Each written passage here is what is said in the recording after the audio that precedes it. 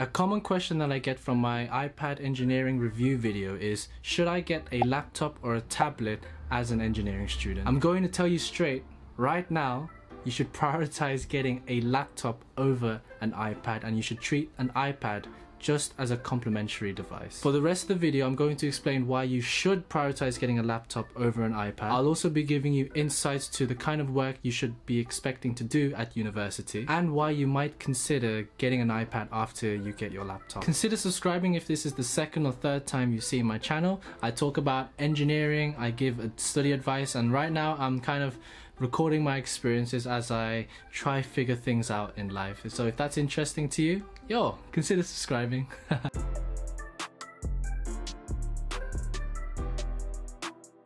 There are two main reasons why you should prioritize getting a laptop over an iPad. The first one is by far the biggest reason. As engineers, we need specialist software for coding and for CAD. I studied mechatronics and robotics, and I did a lot of programming in C, Arduino programming. I did a bit of C++.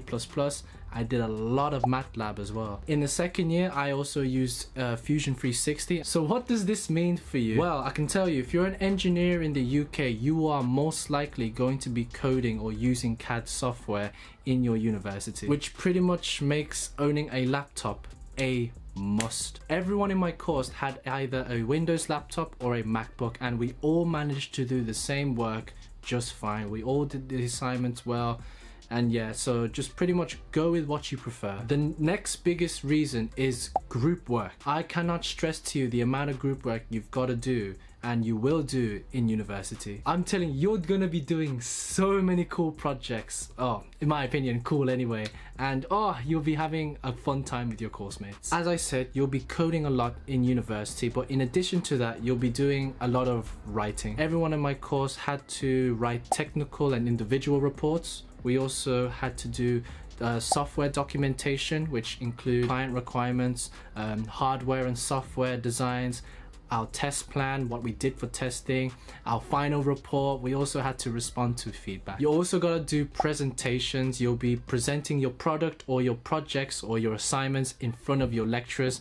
And for me, in first year and in second year, we actually had to tackle an engineering problem, a real world engineering problem in the global engineering challenge and the engineering you're hired challenge. So yeah, everyone in my group, we all had laptops for that. Throughout my degree, we used Google services like Google Docs, Google Slides to make our presentations, or sometimes we used the Microsoft services, so Microsoft Word, Excel, PowerPoint. It depends on your preferences and what the university offers for you. You could use those apps on an iPad, but it's just not well optimized.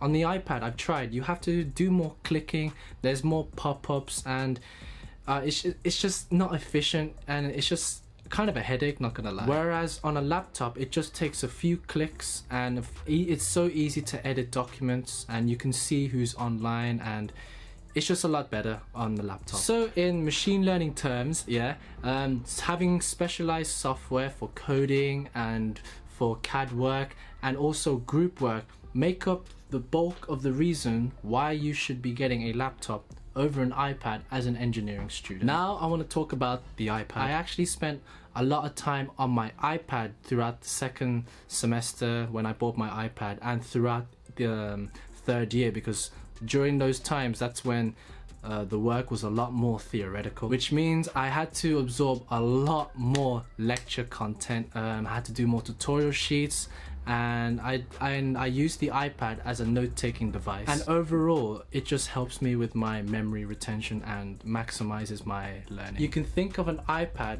as a poker pad literally on steroids, and that's pretty much it. Now for some important considerations. You need to remember, at the end of the day, an iPad is just a tablet. To an extent, an iPad could replace a laptop, but for us engineering students, that just ain't the case. I recommend getting an iPad once you first bought your laptop, as I said in the beginning of the video. However, don't get it twisted to think that you need an iPad for university, because you absolutely do not. I'm aware that there are loads of videos on YouTube where people are sharing their positive experiences of the iPad, but I also know many people from my degree, yeah, my cohort, who don't have iPads, yeah, and who performed much better than me in the exams and were able to encapsulate the concepts much better. Like, all because you have a tool, the iPad, doesn't mean you've solved all your student problems. It kind of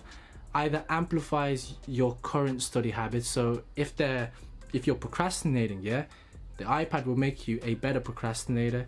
If you are productive, if you're all this and that, yeah, you'll become a better productive person. It can go either way, and it's up to you, the person, to make the most out of the tool. So in conclusion, us engineers, right, we need a device that can handle the complexity of the work we are doing, such as coding and for group assignments, whilst simultaneously that device is able to do those things as efficiently as possible. And in the case for us engineering students, we either need that powerful PC or that laptop in order to do those intensive tasks, and an iPad, like I said, it's just a complementary device to enhance our note-taking experience.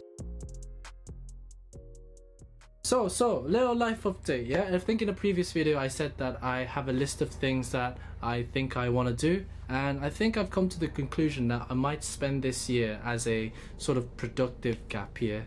I'm also gonna try and get my driver's license this year.